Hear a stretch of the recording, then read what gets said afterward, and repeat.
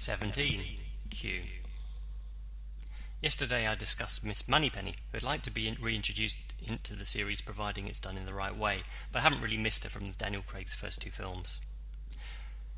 Following on from that leads me onto another well-loved character who's been absent from the Daniel Craig films.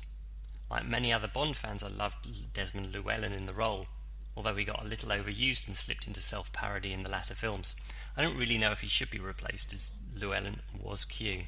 John Cleese made one appearance in the role, but his character was just too much of a parody. If it were done well, then perhaps I'd be open to the return of Q, but I'm not really bothered by his absence. And like Miss Moneypenny, I don't want him to have a larger role or learn his backstory. A much-loved character, yes, but also a minor character. Time for you to have your say.